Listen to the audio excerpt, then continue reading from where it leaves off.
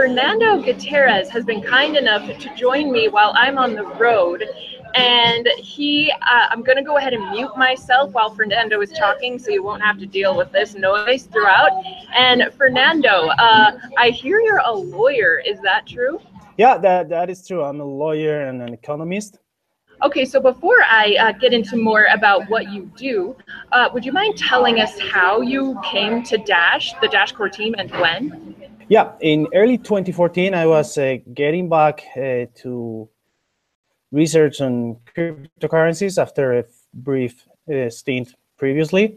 And I discovered Darkcoin pretty early on because it promoted privacy. And for me, that was really important. Also, I saw a real developer behind that, Evan. I thought that having a developer who had committed himself 2 years to the project full-time, meanwhile, other projects had like anonymous developers who you didn't know if were working or not. That was great. So I was trading different currencies, but soon enough I started focusing more on Dash. Then when Evan announced his plans for masternodes, I realized those were quite similar to Tor nodes, and there was a certain foundation in the US that had done a lot of research around Tor, legal research. So I thought that it would be interesting to talk to them and see what they thought of the plan setup for masternodes. I contacted them. I talked with several of the lawyers. They were super nice. The only thing they asked me was not to use their name because they didn't want that to be perceived as an endorsement. But they were super nice. And then when I had that research done, I contacted Evan, with whom I had never talked before. And I told him I had been doing that and he was interested. We started talking and we worked quite well together. And soon enough, I was doing many things absolutely out of my comfort zone, like configuring servers or websites, or he was throwing me many crazy ideas he had back then and using me and other people around as someone to test things. And well, that was it. Then like in the summer, it was like more official. I took care of a new website for the project, and after finishing it, Evan said, you should lose yourself in the site because you're putting a lot of time. That was it. I think that was, yeah, summer 2014, or yeah, something, yeah, August, September, something like that, I think. I see. So now, whereabouts are you based? I'm in Madrid, in Spain. And now, from a little bit of communication that we had earlier, you let me know that your legal work for the Dash core team is kind of like a multi-pronged thing, like you do a couple or a few different things. Mind telling us about that? I've always done many things good enough, never like specializing too much. So I've started many things around the project, and then more qualified people have taken over. Right now, I'm doing some legal stuff, which I should be qualified for, but that's only one part. And then I'm also setting up a support area so we can help any users with any trouble they have around Dash. Okay, so is that the support desk that I remember seeing a treasury proposal? Yeah, that's it. We are setting up a help desk with people behind that. So users, when they have some trouble, can interact with someone and have real help, because since the beginning, we've been saying that we could not do this because this doesn't scale. And there's too much. This is a free project. We don't have resources, but right now we have it. And I've been for a lot of time answering the emails we got through the website, through a form we had there.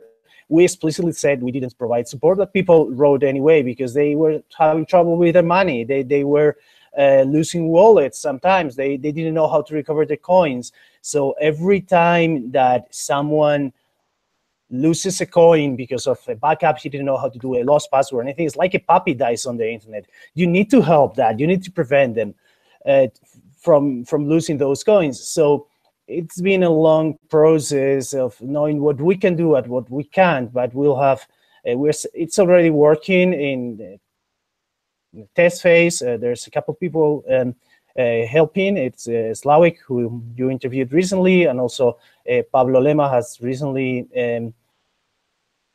joined, and then Balu is helping project manage everything. So there will be a portal where there's a knowledge base, and then people can start tickets like in any company, and also obviously an email and that kind of stuff. In the future, maybe we can go farther. I would like it to go multilingual. There are many things that you can do in that area, and the ultimate wish would be that we don't really need that, because evolution is so easy to use that no one has any doubt. But in the meantime, we need to help these people. Well, that's very interesting to hear. Is there a sort of delivery time estimation that we can hope to see that go? Yeah, we have like several phases planned. Right now, we are just answering. We are not publicizing it, but some tickets are coming in, maybe 3-4 a day.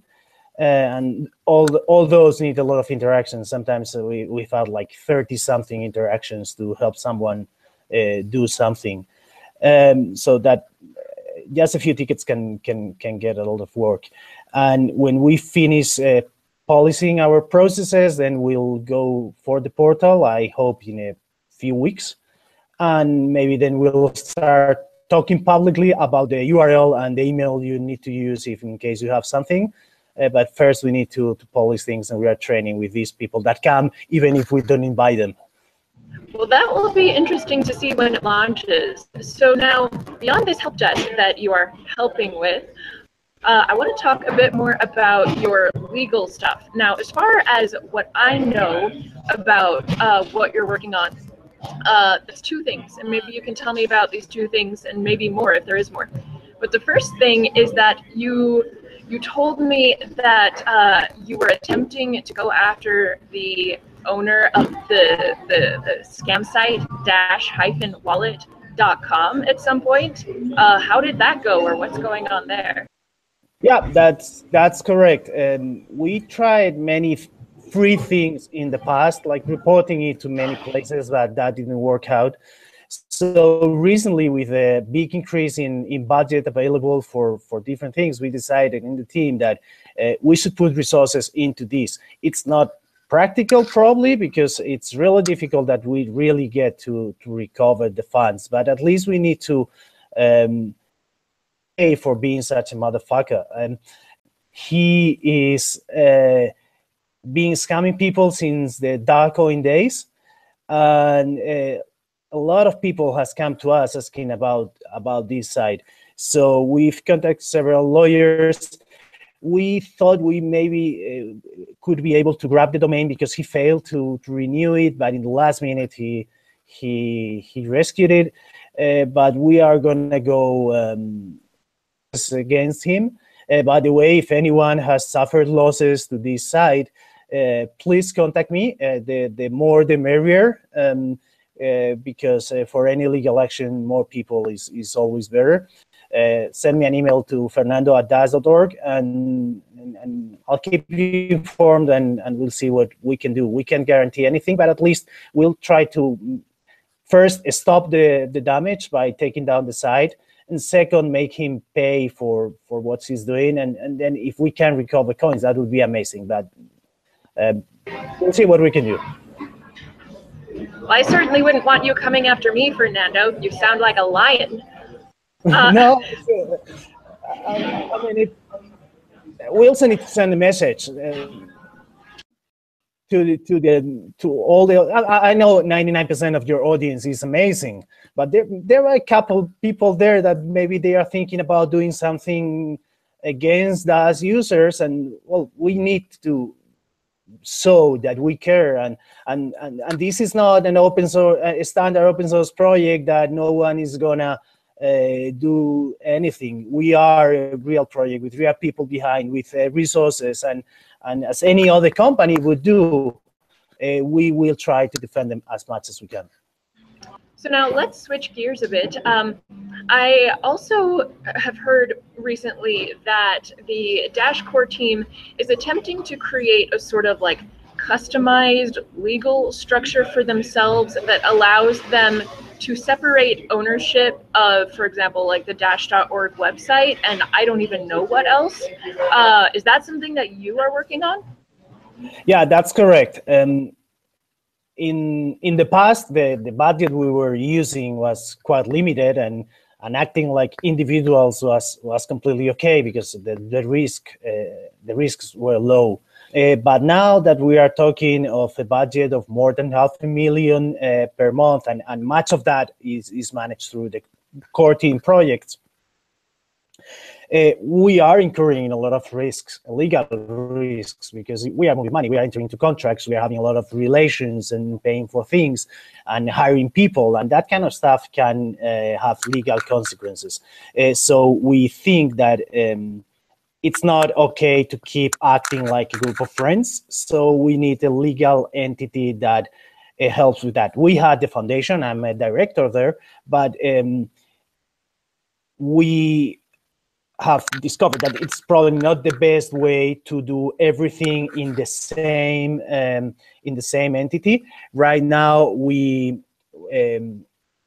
are looking into probably having some operational entities which will sign the contracts, and that will be how the core team operates. But then we'll separate the assets because of these liabilities. Those assets could be at risk if they were in the same entity than the people working for that. So if we separate those, then and set up in a way that they are protected and controlled by the network somehow, then even if the network wants to fire the core team, it's completely okay because the assets are separated from us. So we are protecting the network from the core team by separating the assets, and also we are protecting the core team members from the outside world by creating an entity that holds us together and puts a layer between anyone and a core team member signing a contract. So it's those two objectives. So these legal structures you're talking about, particularly the one that you'd like to put ownership of network assets into, does that type of thing exist already? Is there like a template you intend to follow, or is this something that you and some people are attempting to write from scratch? No, we are using specialized lawyers and CPAs for these that are consulting with us. We are working with them already. And we will use known figures to avoid the risk of innovating into this. There are all kind of trusts that you can set up in many places that could work perfectly well for this. There are the innovations that we are seeing in, like for example, in Delaware, there's a project to incorporate in the blockchain companies, but those are mostly to keep track of shares ownership. There are no figures that could really tie these to the blockchain at the moment, and we prefer to be really conservative. Those assets could be worth a lot, like the domain or intellectual property, trademarks, that kind of stuff. We don't want to take risks. We'll use a well-known figure that works well for this, according to lawyers specialized on this specific field. And we'll leave the innovation for the developers and be conservative in all other areas. Well, that just leaves me with one final question, which is to ask you, Fernando, in your estimation, say the vision of Dash really begins to come to fruition in something like 10 years or 20 years, and it's really a globally used network as a medium of exchange. As a lawyer and as someone who has been in this space for since the Dash core team first started utilizing your services, do you see these traditional legal structures, which you're currently working to create and things, do you see them having long-lasting staying power into like a cyber future, or do you think that there will be almost like a necessity for just legalities in general to just somehow like adapt to cyberspace or something? That's a really open-ended question. I don't know. I can't really envision what's gonna be in 10 to 20 years. My hope is that we can make DAS into something that millions of people use, that that we are able to give a tool to those people so they can have real, solid, stable money, easy to use, completely borderless, and how things will work around that. I think anyone that claims to know is just faking it. I prefer to say I don't have a clue. Yeah, well, I have to say that your answer really matches Evan Duffield's answer when I asked him last week for a sort of like, oh, tell us about 10 years in the future, Evan. He was like, how about we talk 3 years maybe? And so I can see why Evan likes you. It seems like the practicality in the now is your primary focus. That's one of the great things about Evan and the project he set up. In a time when other people were launching coins that would do, or projects that would do a million things, that coin was payments, like Bitcoin in the beginning. Anything out of that, we're trying to do something really well, and not deviate in other directions. We need to be practical because the obstacles are so many that you need to focus on what's important. Well, thank you for your time, Fernando. And for anyone who didn't recall, Fernando did mention that his email address is fernando@dash.org, and I thank you for your time.